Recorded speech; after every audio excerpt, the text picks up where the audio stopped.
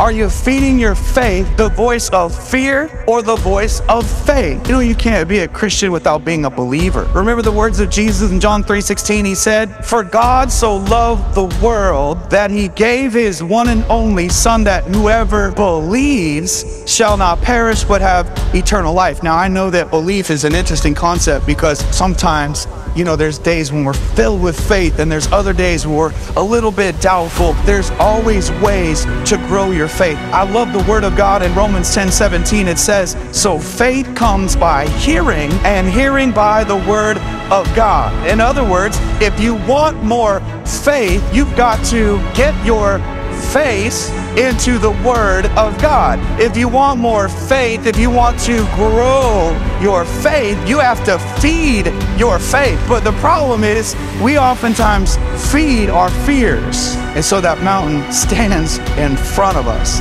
It's critical for the man, for the woman of God, because our faith can do what our flesh cannot. You're not going to be a champion in the faith if you only hear the word of God every Sunday for 45 minutes. You got to learn to feed yourself the word of God. You grow your faith by watering it with the holy written word of God, and you watch your faith grow.